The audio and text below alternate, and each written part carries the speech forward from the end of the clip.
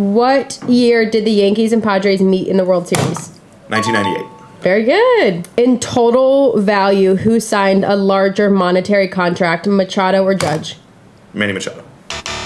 Wrong. Oh, Judge. Very good. Which Yankees first baseman made their MLB debut with the Padres? Anthony Rizzo. Wow, very good. Which Padres pitcher had the most wins in 2022? Musgrove. No. Damn. Brian? I needed to get a buzz in. Yeah, I don't blame you. Very good. Who is the oldest player currently on the Yankees? Oh, I buzzed in thinking it was Nelson Cruz.